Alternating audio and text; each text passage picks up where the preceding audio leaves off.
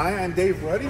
I'm with Midwest Technical Institute, and I'm here today to present the MTI WQAD Score Standout of the Week to Nolan, DeLong. Congratulations. Thank you. Now, Nolan, to start with, just for the record, if you could go ahead and state your name, your high school, and your sport. So Nolan, DeLong. I go to Durant High School, and I play football. Well, I play a couple other sports, track, basketball, and baseball, but football is the main one. Okay, excellent. Now, I have a few questions I'm going to ask you here. What is the best part about playing football? Honestly, I think it's just the life lessons and the people I get to meet. The guys that I play football every Friday with, they're my family. That's how I treat them. So being able to create awesome memories with them and then also learn amazing life lessons from the coaches is definitely the best part. Okay, very good. What's your biggest motivator in life, both on and off the field?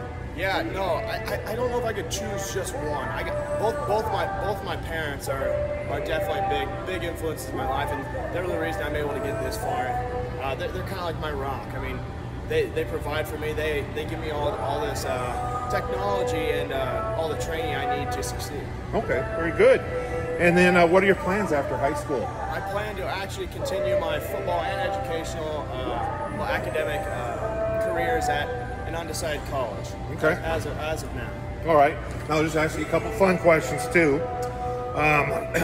What's on your bucket list before you finish high school?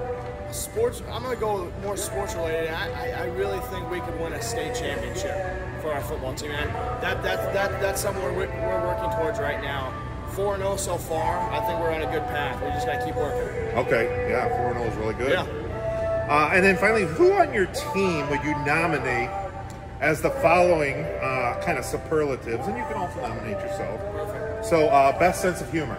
I'm going to go with my cousin, Charlie Hoosman. Okay. And then most likely to succeed. I'm going to go with Zach Perlman. He's got the smarts. Okay.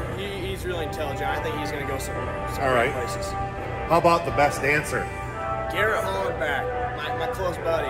He can break it down. Yeah. We're actually going to see this weekend, Saturday at homecoming. He'll probably be breaking out some dance moves. Awesome. Okay. And then finally, the most likely to become famous. I'm going Max Toma, one of my linemen up front. He's one of those kids. I mean, even in this high school, he's most likely going to win homecoming king. He's super popular. Just a really loving dude. It's easy to love a kid like that. Okay. Very good. Well, congratulations, Nolan. I appreciate your time today. Thank you. Okay.